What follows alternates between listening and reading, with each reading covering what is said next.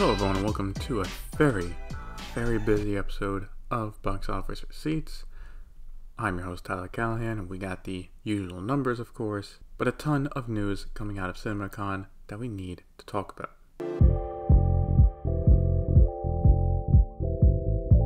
We'll start with the domestic box office, where we had 3 new wide releases this past weekend. Opening in first place was DreamWorks' The Bad Guys with 24 million. In second place is Sonic the Hedgehog 2 with 15.2 million for a total of 145.8 million. Third place was Fantastic Beasts: The Secrets of Dumbledore with 14 million for a total now of 67.1 million. In fourth place was The Northman, which opened to 12 million. Fifth place was The Unbearable Weight of Massive Talent with 7.1 million. Sixth place was Everything Everywhere All at Once with 5.4 million. For a total of 26.9 million. For Universal and DreamWorks' The Bad Guys, the opening was solid, especially as Sonic has held up really well. Decent competition for the families. The Secrets of Dumbledore did not hold up well at all, dropping around 67%. It was only 2% better than Morbius' second weekend drop, and that's considered terrible. Clearly, domestically, there's not much interest in the series of films in the Wizarding world. As for it making 100 million, that's going to be tricky. At this rate, 80 million is guaranteed. But making that last 20 million is going to be hard, especially with Doctor Strange out soon. For the other new films, both were slightly disappointing in their openings. The Northman opened at 12 million is not great for Universal and Focus Features, as they spent between 70 to 90 million making it. So unless international numbers are strong, this will at least be a small loss at the box office, and they will need to look at digital and physical sales down the road to turn that around. For Lionsgate, the Nick Cage movie did okay at 7 million, but it is only saved by the fact that the budget for the film was 30 million. It is so far getting great reviews and good word of mouth. There is a chance, since it's a comedy, it can be counter-programming a bit to Doctor Strange and lay it out at the box office. Finally, for A24, Everything Everywhere All at Once is still doing great, only dropping 11%. Also, thanks to Fantastic Beasts not doing good, theaters around the country are now splitting their IMAX screens between both films for the next week, before Doctor Strange takes them all over. Just for this week, I'll be actually skipping the China news. This is an editorial choice, as the theaters are still very quiet due to them battling the pandemic. Shanghai shut down. Beijing is now starting to do mass testing and all that. So between that, not much going on at the China box office. Plus, again, we got tons of news from CinemaCon. I'll take another look at China next week and see how the box office is doing. So with that being the case, we're going to go to worldwide numbers, where The Secrets of Dumbledore is doing better, making another 38.3 million for now a worldwide total of 280.3 million. Sonic the Hedgehog 2 made 19 million for a worldwide total of 287.8 million. The Northman made 6.3 million for a worldwide total of 23.5 million. The Bad Guys made 5.9 million for a total of 87.1 million worldwide. Ambulance made 1.8 million for a total of 27.5 million. And finally, The Lost City is moving forward with releasing in other markets and made 17.1 million for a worldwide total of 128.1 million. So, like I said before, there was a lot of news this week thanks to CinemaCon, the convention in Las Vegas, where studios present their news to theater owners. Since there was a lot there, plus other news outside the convention, I'm going to organize it all by studio. Just seems to make the most sense. So let's start with Disney, and more specifically, Marvel Studios. Deadline broke the news that Jon Watts is stepping down from the directing Fantastic Four. As for why, Deadline is saying he needs a break after doing 3 Spider-Man films back to back to back. Both Jon Watts himself and Kevin Feige confirmed the news, and overall the departure seems to be amicable. Now, one thing to keep in mind is that while he needs a break from superhero films, he might not be taking a break overall. Remember, a while back, him, Brad Pitt, and George Clooney's film was bought by Apple, and that needs to start production. So I take it he wants to work on that more, and found trying to work on 2 big films too much to handle, and dropped out of F4. Now, this does not mean he is done with Marvel either. In Deadline's article, they mentioned that Sony executives are expecting to bring him back along with Tom Holland and Zendaya for a 4th Spider-Man film. As for what happens to Fantastic Four, I doubt Feige is only hearing about this now, and he probably has already started the search for a new director. I expect one to be announced in a month or two, and just keep development going. Marvel Studios also swapped the release dates for their films next year. Ant-Man Quantumania, which was set to be released next July, has moved up and will now take the Marvel spot of February 17th, 2023. As for the Marvels, it takes Ant-Man's old spot and will come out July 28th. As for the reason of the swap, Deadline says it's simply that Ant-Man is further along in production, so it makes sense to release that one sooner.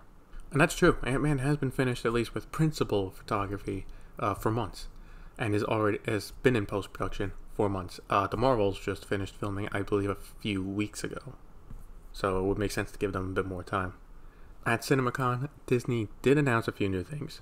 First, Avatar 2 got its title, now called Avatar: The Way of Water, and reconfirmed its December release date, so I guess it's happening. If you want to get a sneak peek at the film, the first trailer will be attached to Doctor Strange in the Multiverse of Madness. They didn't say how long the exclusive would be, so if you really want to see trailer of Avatar, go see Doctor Strange. If not, wait a few weeks and it'll probably be on YouTube. And to get audiences back into the Avatar mood, since the first film was about 13 years ago, Disney will be re-releasing the first Avatar in theaters in September with remastered sound and audio. Considering right now how quiet September is this year, I could see Avatar doing good numbers at the box office, if it's given a good marketing push. Disney will also be expanding their domestic lineup this year by adding an Indian film that they are making. What is supposed to be the start of a new franchise, Brahmastra Part 1, will be coming out domestically September 9th. It's expected to be one of the most expensive Bollywood films ever made.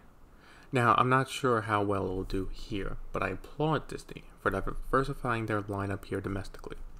As for why they are doing this, I think besides A Quiet September giving them an opening to do it, it's not like they're dropping it in August or July, they are seeing that international films are getting a better foothold at the box office domestically, and naturally, they want a cut of it. Which, hey, if it means more diverse films in theaters around America, that's all the better. Lionsgate was pretty quiet this year at CinemaCon. They showed off footage of John Wick Chapter 4, which apparently showed John Wick killing someone with nunchucks.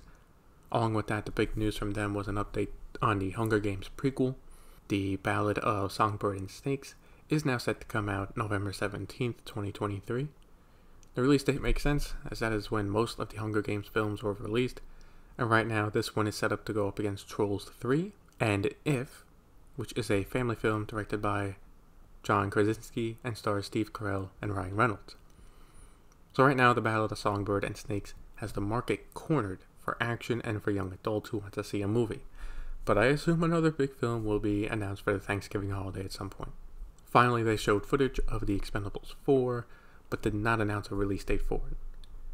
Taking a look at Warner Brothers, this week they showed off footage of all the upcoming DC films to attendees. This included Black Adam, Flash, Aquaman, all that. They also announced a small change to Shazam, Fury of the Gods, which is not surprising. It will now be released a few days after Avatar: The Ways of Water and come out December 21st, 2022. Probably a smart move. Other news from the studio included a release date for the Barbie movie, and it's going to be a summer one, coming out July 21st, 2023. It will not only be taking the spot of Coyote vs. Acme film, which has now been taken off their schedule for now, but it'll open the same day as Christopher Nolan's Oppenheimer. It's going to be a very interesting weekend next year. Also, director Matt Reeves showed up to announce that a Batman sequel is officially in development, with both him and Robert Pattinson coming back for it. Not shocked at all, considering right now it's the biggest movie of the year, but it's good to know they are actively working on it. For Sony, it was basically all Spider-Man related, besides announcing a new Ghostbusters film in development. That's it. Seriously, no title, release date, or who was attached to be part of it. Just they're working on one. As for Spider-Man, well, they showed off footage of Across the Spider-Verse, and Part 2 will not be called Part 2 anymore. It will be called Spider-Man Beyond the Spider-Verse. A new Marvel movie was announced by Sony called El Muerto, an anti-hero who fought Spider-Man in the comics. The character will be played by singer Bad Bunny, who made a surprise appearance at the presentation. No other news related to the film was announced at this time. I've never heard of this character before, and from what I'm reading online, it's not a big one either, so I guess this can work in its favor. It's also unclear if this is a one-off film or will tie in more to the other Sony films like Venom and Morbius. Speaking of Venom, in the least shocking news from Sony, Venom 3 is confirmed to be in development. The logo for it was shown in the studio sizzle reel, and that was it. I think it will likely be another 2 to 3 years before it comes out though. Personally, I enjoyed the second one over the first one as they realized not to take themselves seriously, and Tom Hardy always puts in a great performance, so I look forward to what they do for the third film. Paramount was pretty quiet with their news, but we did get official titles for some of their films. The Quiet Place spin-off is called A Quiet Place Day 1, and Mission Impossible 7 is Mission Impossible Dead Reckoning Part 1. That title is okay for Mission Impossible, it's not bad, but it could be better, and I assume 8 will be Dead Reckoning Part 2, though they didn't mention anything about that one. The last studio we have to talk about is Universal, where the most interesting news for them was not from CinemaCon, but I'll get to that in a minute. For their presentation, they showed off a lot of the films that they have this year, including Jurassic World, Halloween Ends, Nope, Minions: The Rise of Gru, finally, after a 2-year delay, and Ticket to Paradise. There were also release date changes. The Super Mario movie is being pushed from December to next spring, and in its place, Puss in Boots: The Last Wish gets delayed from September to take over its spot, now coming out December 21st. Now, the biggest news from Universal is they lost the director for Fast X.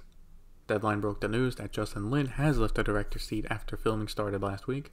Mr. Lin co-wrote the script for the film with Dan Mazzaro, and while he will not be directing anymore, he will still be a producer for the film. As for why he left, Deadline sources are saying it was due to creative differences.